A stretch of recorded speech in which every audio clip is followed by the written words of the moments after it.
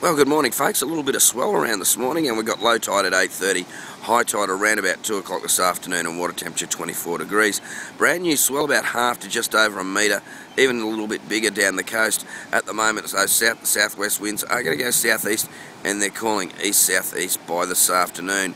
Now, it's a pretty wonky sort of swell, so really, if you're looking to go get wet, beach breaks, you'll find a couple of those, but with the low tide, should improve later on when the tide comes in.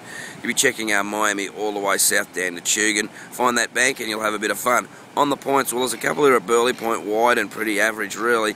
Currumbinelli and Snapper through to Rainbow will improve as that tide comes in later on.